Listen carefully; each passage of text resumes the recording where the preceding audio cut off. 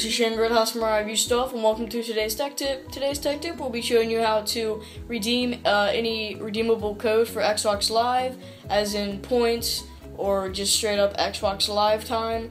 Also, how to add your payment settings, such as PayPal, which is a new thing on Xbox you can use, and your credit card. So what you want to do, you want to get started by toggling all the way over to settings, going down to account, and basically it's right here. So as you can see, redeem code. So if you have a code, you just want to click on that and then type in your code and then proceed with the following things it asks you to do.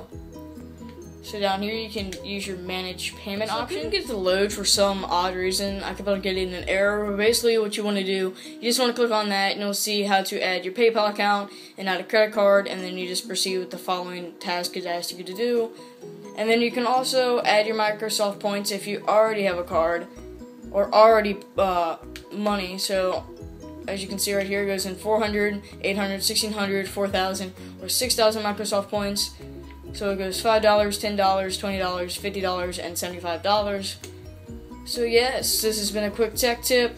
I'm going to be having to do a lot of tech tips with my iPhone 4S just because my graphics card, it stopped working, so I had to send it off to XFX, and I won't be doing any videos on my computer for the time being. So I'd say for about a week, or maybe a week and a half, I'm going to be just busting out videos on my iPhone 4S. So if the video quality is bad, I'm really sorry. But if you like this video, don't forget to click the like button, don't forget to comment down below, and don't forget to subscribe. So we'll see you next time.